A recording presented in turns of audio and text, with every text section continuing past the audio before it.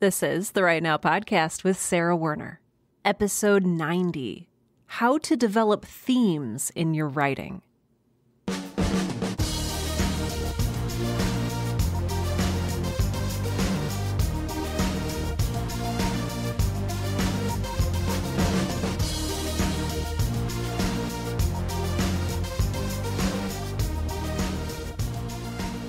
Welcome to Right Now, the podcast that helps all writers, aspiring professional and otherwise, to find the time, energy, and courage you need to pursue your passion and write. I'm your host, Sarah Werner, and I don't usually have episodes like this where I talk about a literary element or an instructional writing thing. Usually, if you've been listening for any length of time, usually episodes of the Right Now podcast tend to be more like living a creative life. So work-life balance, making a living writing, all of the shoulds and do-nots that come along with that. But I have this spreadsheet from back in 2015 when I started the Right Now podcast. And this spreadsheet has all of these brainstormed ideas for topics on it. And since I came up with that list, I've done most of the topics on that list, except for the episode about developing themes in your writing. Now, why is that? Why have I put it off for over 5 years? Because honestly, it goes back to imposter syndrome. It goes back to me not feeling like a professor, me not feeling like I'm an expert enough on the subject to instruct you in any sort of useful, tangible way. But you know what? I'm not here to instruct. I'm here to hang out with you and to talk about writing and the different reasons that we love writing. And I want to talk about theme because it's one of the things that A, is actually super fun to talk about, and B, I think it often gets overlooked when we're plotting and pantsing our way through our work. So let's start off really simple. What is a theme? Now, if you've ever seen the movie A Christmas Story, it's the story of a little boy named Ralphie who wants a Red Ryder BB gun for Christmas and all of the family antics that ensue as he pursues his dream. So you might remember a scene from the movie in which Ralphie's teacher gives them an assignment. To the class's great dismay, I want you to write a theme. That is not what we're talking about today. We're not talking about a type of essay that you write. So, collective sigh of relief. The theme that we're talking about today is essentially what your story is about, outside of your plot and your character arcs. So once again, we'll use the example of A Christmas Story to sort of illustrate what we're talking about. So if I ask, what is the movie A Christmas Story about? You can say, it's about this little boy and he wants this special BB gun for Christmas, and he goes through all this trouble, and there's dogs from the Bumpuses next door, and their turkey gets destroyed, and he has to put soap in his mouth for saying a bad word. And so you can tell me on and on and on what the movie's about, but that's not really the question that I'm asking. There's 2 ways to answer the question that I'm asking. And the first one is, this happens, then this happens, then this happens. That's what the movie's about. But the second way to answer it is by talking about its theme. What is this movie about? Oh, well, it's about childhood life in another era. It's about what happens when you set expectations around tradition. It's about being careful what you wish for. It's about the flexibility that you need sometimes to get through the messiness of life. It's about responding to bullies. I mean, once you start listing out the themes, there's a lot going on here. Well, I mean, there's a lot going on there anyway. But let's do another example. One of my favorite books growing up was The Lion, the Witch, and the Wardrobe. And if you ask me what it's about, I would say, it's about 4 siblings who are sent to live in the country in this big old rambling house. And one day they find this room while they're playing hide and seek. And inside of the room is a wardrobe. And they open the wardrobe. Well, one of the siblings opens the wardrobe.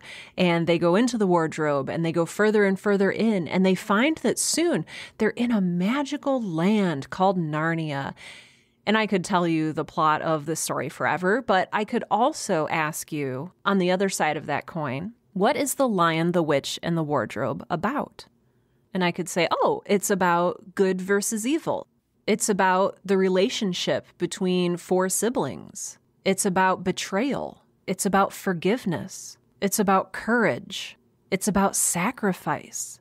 And it's about how things change and why they change. That is by no means a complete list. But the theme is what your story is about outside of the plot and the character arcs. Your theme is going to be the broad topic that you're talking about, or the big idea behind it, or the big idea that you later pull out of it, as we'll talk about in just a little bit. We'll do one more. Some of you know that I love the movie Jurassic Park. And so you could ask me, what is it about? And I could say, well, it's about these doctors that are invited to go to this mysterious island off of Costa Rica. And when they get there, it's all very mysterious. And then they notice that, oh my gosh, there are dinosaurs here and we have to survive. And I could keep going again forever about the plot of the movie. But I'm then going to ask, okay, but what's it about? And that's when we start talking about theme. Oh, it's about what happens when you play God. It's about chaos versus order. It's about human fear and survival. It's about found family. It's about corporate evil and greed. And it's about dreams. One man's dream of a flea circus made large and deadly. Maybe I'm a nerd, but I think that this is really fun. I love looking at works of literature of all kinds and pulling out, oh, what themes are they exploring here? What's the big idea behind this work? And that's the point that I really want to hammer home by talking about Jurassic Park and A Christmas Story and The Lion, the Witch, and the Wardrobe, is that you don't need to be a masterpiece. You don't need to be a work of staggering genius to have themes. Like, it's not just classics like Romeo and Juliet and Moby Dick that have themes. Twilight has themes, lust and forbidden relationships and class warfare and other stuff. The big thing about theme, though, and the power that it holds in storytelling is that it defines how the story is relevant to your audience.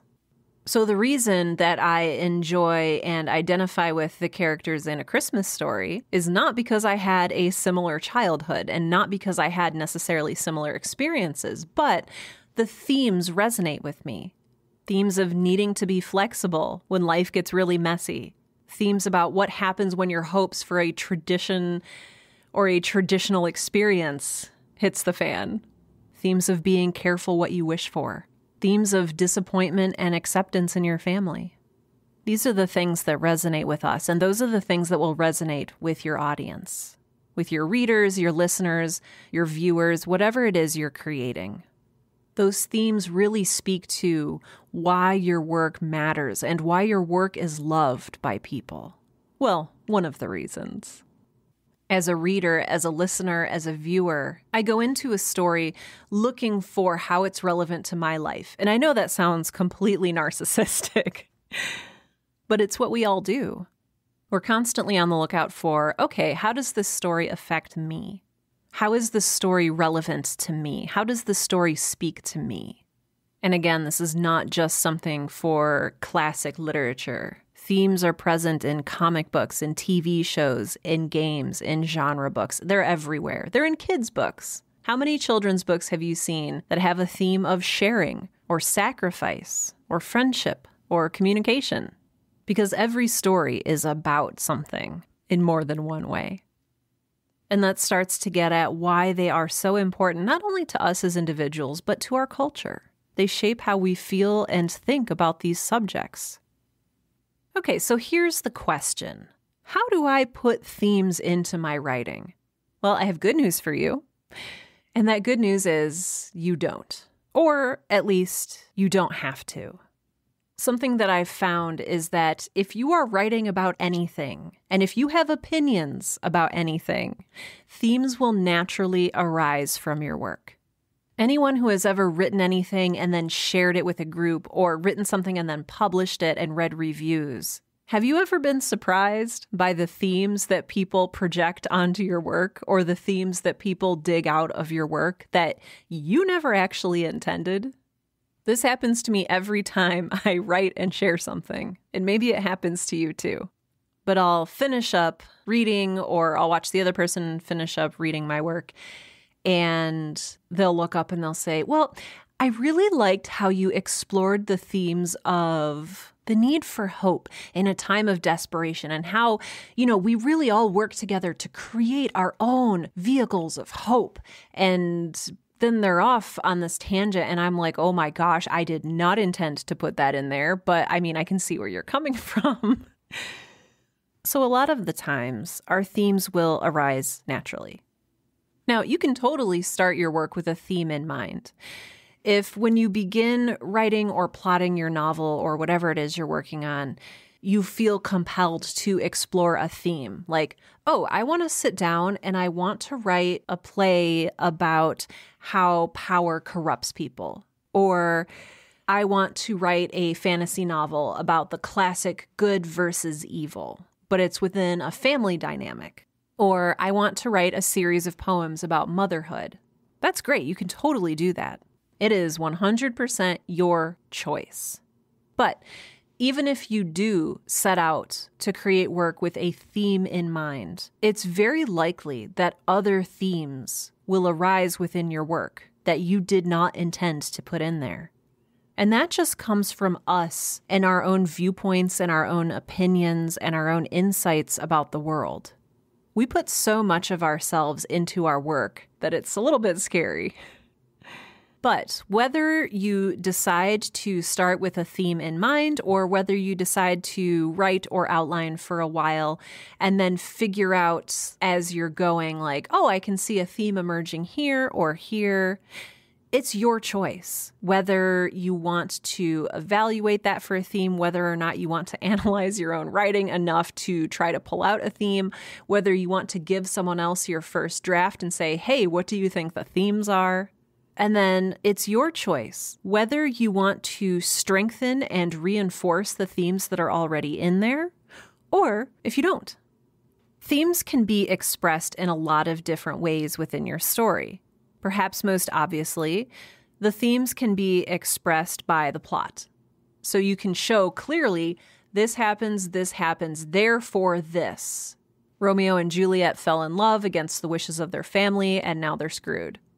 This works especially well if your theme has a moral bent to it, and sort of a see what happens when you blank. A lot of cautionary tales, a lot of morality tales are very, very theme heavy. And very, very, very heavy-handed. And that's one of the things that will influence your decision, how much you want to strengthen or reinforce the theme in your work, is how heavy-handed it ends up being, and whether you want your theme to take a front seat or a back seat to the story. And again, neither is wrong. It's just a personal preference, and it's one of the things that goes into, it's one of the factors that goes into your voice as a writer. So we can express the themes in the plot points. We can also express themes in character dialogue and action. So we could have one character, say Dr. Malcolm in Jurassic Park, go on a rant while they're eating or not eating Chilean sea bass about how if you mess with nature, nature will retaliate. And he essentially says, don't play God, and tells us one of the themes in the movie.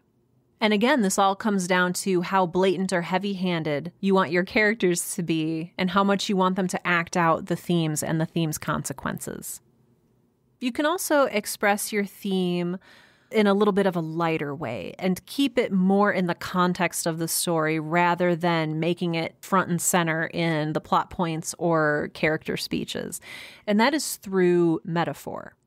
So a metaphor is a comparison that's not literally true. So if somebody looks at me and says, well, she's a bucket of laughs, when I am not a bucket, I am also not full of laughter, but you understand what that metaphor means. So there are ways to implant your theme, or there are ways to see your theme implanted. If you're sort of doing it passively, if you notice that this is arising as you're writing, that's okay too. So going back to A Christmas Story, one of the themes there is traditional gender roles and what it means to act like a nuclear family. And no one ever comes out and says, I'm going to do this because this. Rather, we just sort of see it happening in the background. It's not part of the plot. It's not any of that. It's just something that arises because of the context in which we see it. So when you have a first draft, or when you are in the midst of working on whatever it is you're working on, you can say, I'm going to take a little break and go through and just see what the themes are in my writing. You can choose to do that. You don't have to do that. It can be a surprise to you once you publish. It all comes down to how strong and how thematic do you want your work to be.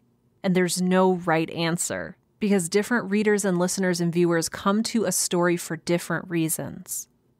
One of the reasons that I read The Lion, the Witch, and the Wardrobe growing up was my dad was a pastor, and he was like, oh my gosh, I can give this book to my child, and it talks about, one of the themes in there is religion, and I feel great giving this to my child because that's what the themes are about. But I came to The Lion, the Witch, and the Wardrobe and got out of it very, very different themes. I saw wonders of magic, and I saw a fantasy world where I could lose myself. The Lion, the Witch, and the Wardrobe is extremely heavy-handed with its themes, going as far as to have the lion, Aslan, as pretty much a stand-in for the figure of Jesus Christ. The lion is sacrificed, comes back to life. That's a very heavy-handed theme. And it makes the book today a little bit divisive because of that. But again, I didn't pick up on or care about that theme when I was little, because that's not the theme that was relevant to me. That's not the theme that spoke to me. That's not the theme that made the story matter to me. People at the end of the day will make your story mean what they want it to mean, despite whatever you intended. That doesn't mean they're right and you're wrong, or they're wrong and you're right, although people will argue that different ways. It's simply relative.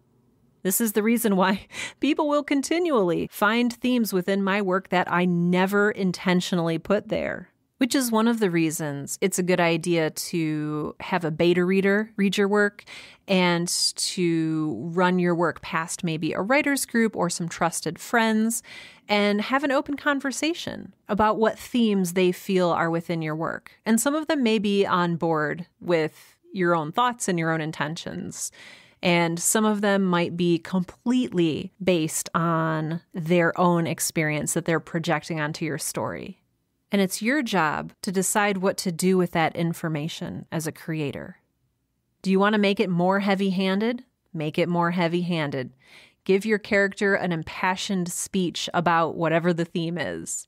Do you want to make it less heavy-handed? Okay. Maybe take away the fact that they are walking through a crowded hallway and talking about how alone they feel, if you want to tone down the feeling of isolation amidst a crowd and the feelings of loneliness that we face. Ultimately, theme is all about what you want your story to say. And again, we're talking beyond words here. We're talking about the big ideas. We're talking about what your story is actually about.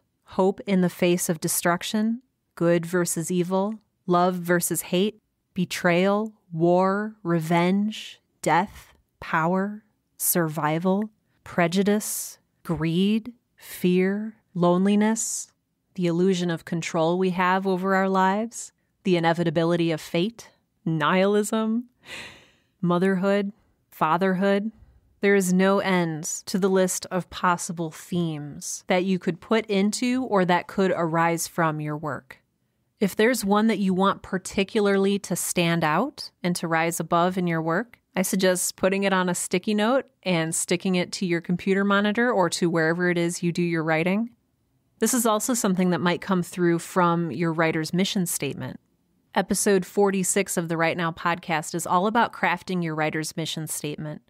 And I know that when I wrote my mission statement for Girl in Space, which I don't remember off the top of my head, but which is in one of the many binders behind me, But my mission statement talked about how I wanted to bring people a sense of warmth and love and safety, how I wanted listeners to feel like they were entering a safe space when they listened to the show, and how I wanted to focus on love and hope in the face of destruction.